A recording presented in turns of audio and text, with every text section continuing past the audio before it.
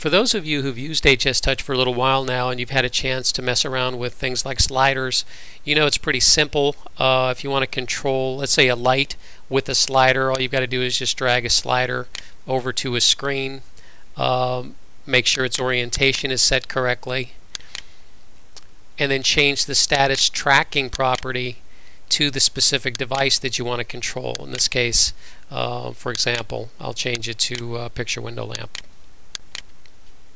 Okay, and that's all I need to do. I can deploy this screen now and I'll be able to control that device right away. So it's a fairly simple process. But what about a slider that does a little bit more than that? What if you wanted the slider to reflect the actual value of the device? So as you dim it up or down, it displays 40 or 50 or 60% dim. And also maybe you want to turn that device quickly on or off. How do you do that? Well, a simple slider isn't going to get the job done, but you can create what we call a complex slider. And the way to do that is we're going to start a little differently. Let me clear my screen here, get the simple slider out of there. A complex slider is a collection of elements that are all placed on top of each other, and they do different things. And I have a graphic already created for that. So let me go to the graphics palette here and pull over what is going to be our background for this complex slider. Okay, notice it looks a little like the other slider. The difference though is that there's an area up top where we're going to be displaying the actual value of the lamp, and there's also an area down below where I'm going to tuck a little button in there so that we can turn the lamp quickly on or off. Well, the first thing I want to do though is position this to exactly the location I want it to be in my screen, and then I want to lock it to the background.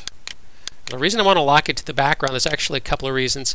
One is when I set lock to background to true, it actually draws that graphic on the background, and that allows me to place other elements on top of it.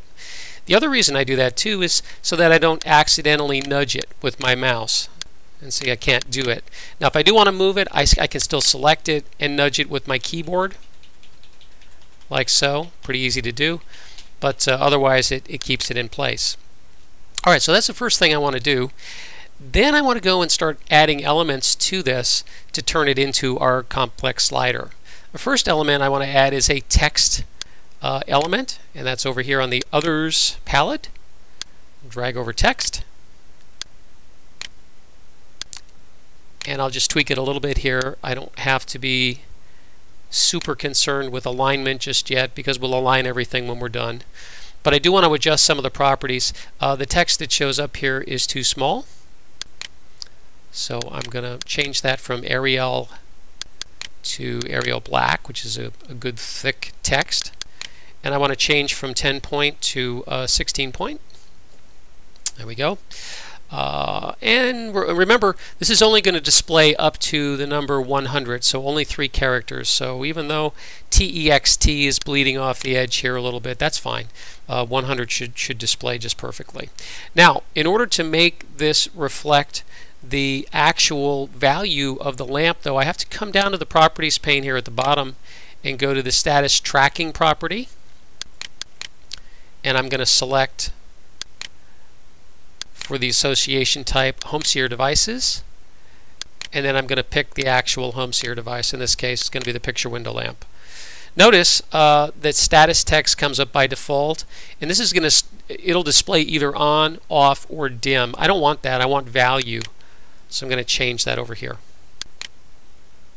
Okay, so that's my very first element. Looks like that's all set up. Next thing I want to do is create, or actually place on top of my slider background, an actual working slider. And in fact, I've created a special slider for that purpose, and this slider has a transparent background.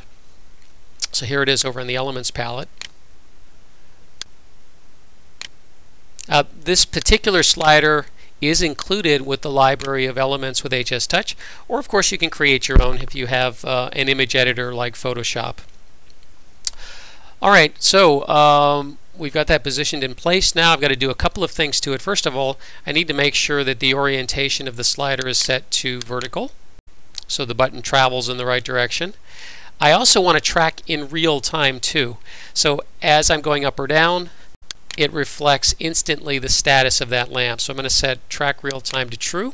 And now I want to come down here and adjust the status tracking property to that same device, to that same picture window lamp.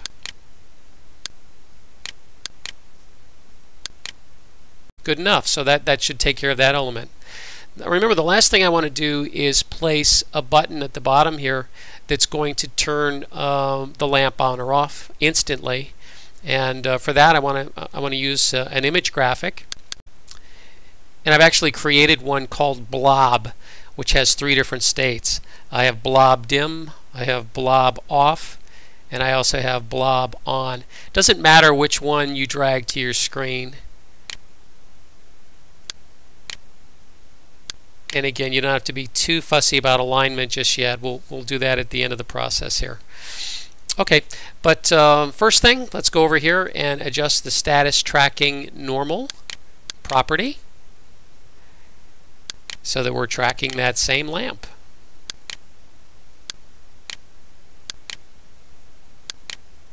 Okay, watch what happens. As soon as I do that, I get this new property called status images. And status images is where I can specify exactly which image is going to show up when the lamp is on, off, or dim. So we'll go into the image editor, add my first image, and let me turn this into thumbnail so you can see what I'm going to select here. For the on state, I'm selecting Blob on. I'm going to add another image here. This is going to be for the off state, Blob off. Be sure to adjust the status tracking characteristic here to off. Okay, one more image. And that's going to be Blob dim. And once again, change the status to dim here. Okay, so now I have my button in place. One more thing I have to do to it though, and that is I have to turn it into a button. It's tracking status right now, but that's all it's doing. So to turn it into a button, go up to the top of the properties pane into the actions section, and where I've got this ignore presses set to true, I need to set that to false because we do not want it to ignore the presses. We want it to act on the presses. Okay, so in this case, you can do either actions when pressed or released. And I've got my action editor up.